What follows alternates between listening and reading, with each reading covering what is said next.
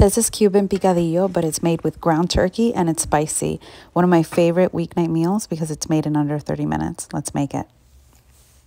The first thing I like to do is add some oil to my skillet. Brown the turkey. That should take about 5 minutes. You can use ground chicken or ground beef.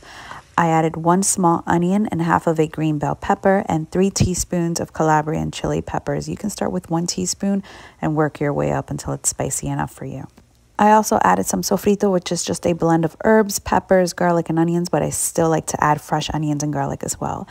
8 ounces of tomato sauce, some garlic powder, oregano, cumin, sazon, a bay leaf, dry white wine, about a half cup of water, and here's where it gets a little controversial. I like to add raisins and olives.